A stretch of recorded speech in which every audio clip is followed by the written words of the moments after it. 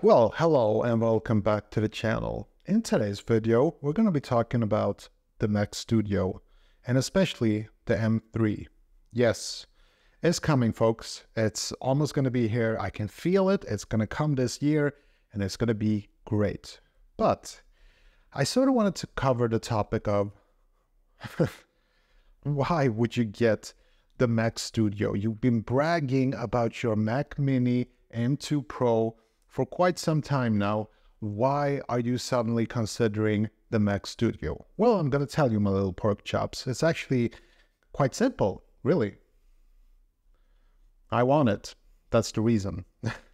No, seriously though, one thing that I really don't like about my Mac Mini is that there is no SD card reader, but I have to connect an external one in the back of my Mac Mini, and it's just annoying because I work a lot with video files and I often have to put in the SD card to offload my video files. Now with the Mac Studio, as you know, the SD card reader is built in and it's on the front. Not only that, it has two USB-C ports on the front. That's amazing, right? But the question is it worth it just for those reasons? Yeah, I think it is actually. That alone is reason for me to want to upgrade to the Mac Studio. Now, don't get me wrong, I think that the Mac Mini is a fantastic product. I use it all the time. This video that you're watching, yeah, I'm going to edit it. I mean, I've edited it, but when I'm recording it right now, I haven't edited it yet, but I will when I'm done with it. You know what I mean.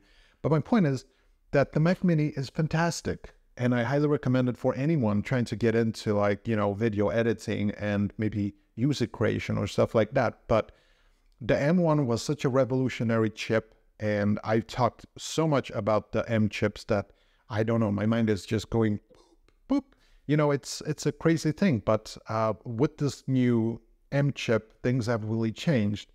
And when I started looking at the Mac Studio, and it's also going to get the M3. Now, to be completely honest, if it does come, I'm not going to buy it instantly. I'm going to watch some reviews first.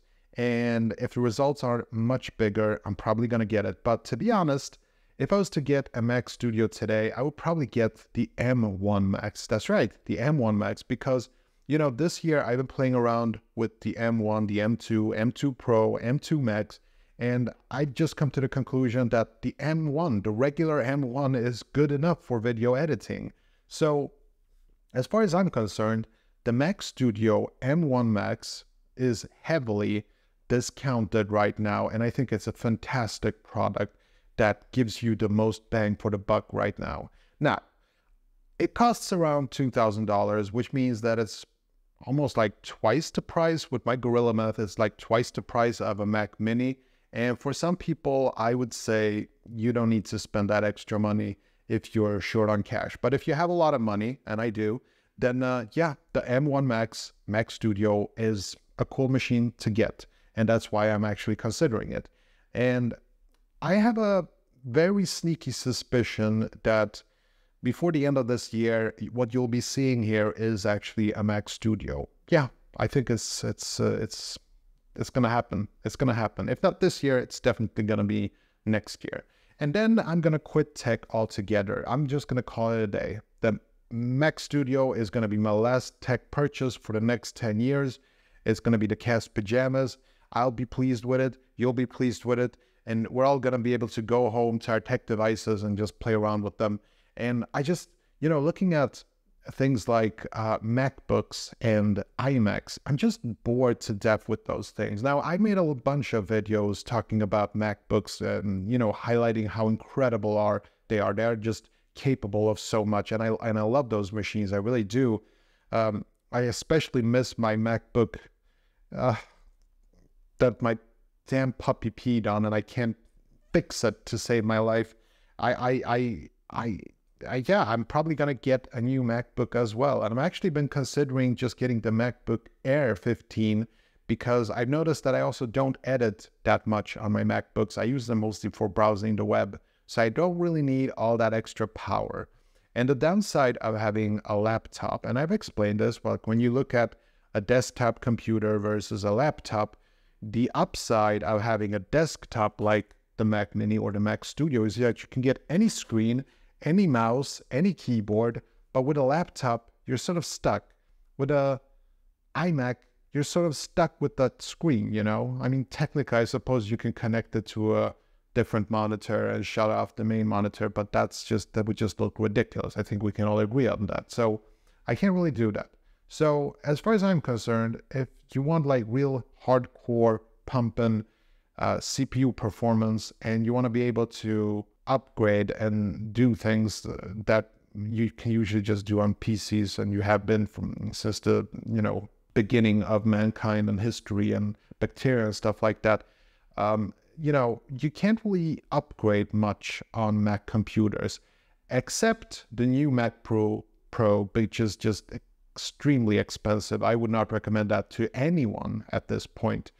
The Mac Studio is the best machine you can get. All you have to make sure is that you get a good amount of RAM, like no less than 16. That's it.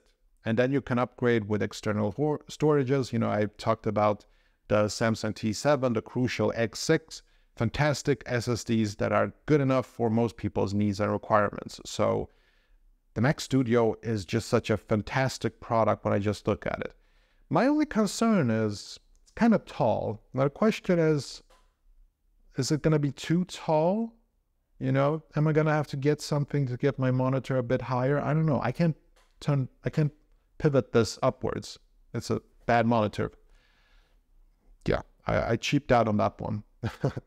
But anyway, that's all I wanted to say today. I'm going to stop talking because I've noticed that with this video, we've reached a new low. Like normally when YouTubers make videos, they improve upon. And for me, it's the other way around. I'm trying to reach the bottom, How much worse can my videos get? And this is a new low. We've reached a new low, folks. This is as bad as it gets. Until next year, that's when I'm going to really put my gloves on and really start going to work on making bad videos. You have no idea what's in store. I don't know what's in store. So it's going to be a wild ride. Anyway, that's all I had for today. I really hope you enjoyed this video, despite it being a bit flimsy. I'm going to go now. Thank you for watching. Can't believe you watched this long. Honestly, if I was watching this video, I would have turned off after just 1 minute. It's crazy that you're still sitting here watching this video. Okay, I've embarrassed myself enough. I'm gonna go now.